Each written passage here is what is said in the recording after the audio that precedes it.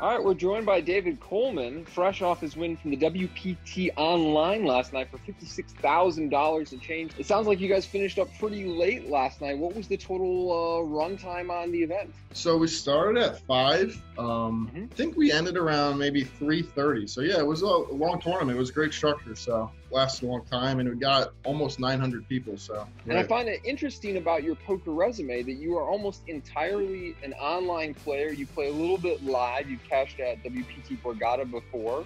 But is there a reason that you have such a strong preference for the online arena? Let me say this. I have a decent share of live experience, but my results are just really lackluster. So when you look at my hand, it may look like I don't play much. But no, I'm in a good amount. I just like the convenience of online and the volume you're able to put in. With your win last night, you win a seat into the 5 Diamond in Las Vegas.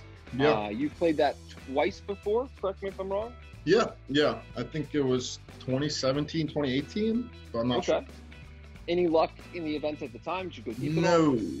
The first time I played, I think I had a pretty good day 1, and just couldn't get it going day 2. Yeah, it's a great tournament, and I definitely enjoyed playing, and I was very much considering playing if I hadn't won this package, but with the package, and obviously no-brainer, I'll be in there whenever it happens. And let's talk a little about the final table. You came into the final table second in chips. Correct me if I'm wrong. What was the dynamic and field like at the final table? Because, in my opinion, as the buy-ins get higher in the Jersey and the U.S. facing sites, I do think the fields get reggier, and certainly the final tables can be pretty tough. But what was yours like? Yeah, it was interesting. There was definitely a few recreational players and a few pros, and I was familiar with at least 3 guys. I think I won a few pots early on, and I never really was anything close to short, and was able to apply pressure and play a lot of hands and flop a lot of hands and make a lot of hands. So it made my life real easy.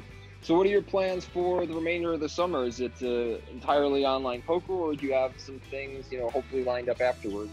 Yeah, no crazy plans. I mean, I would like to be able to travel, but not much of that going on. Kind of stuck home and doing my thing. I appreciate your time. Take care. Thanks.